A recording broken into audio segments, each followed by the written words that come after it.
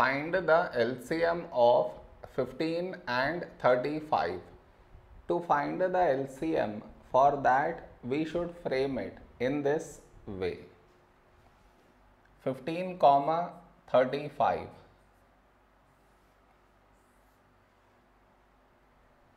This is your step 1. Now you should focus on to the first number, which is 15 here. In this number, last digit 5, so take 5. When do we get 15 in 5 table? 5 3 is 15. The other number 35. When do we get 35 in 5 table? 5 7 is 35. Now here we have 3. 3 is a prime number, so 3 1s 3. The other number 7 not divisible by 3, so you write it down as it is. Now we got 1 here, so focus on to the next number 7. 7 is a prime number, so 7 1s 7. So we got 1 in both the places.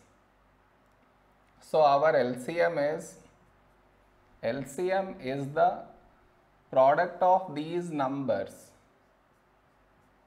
that is 5 into 3 into 7.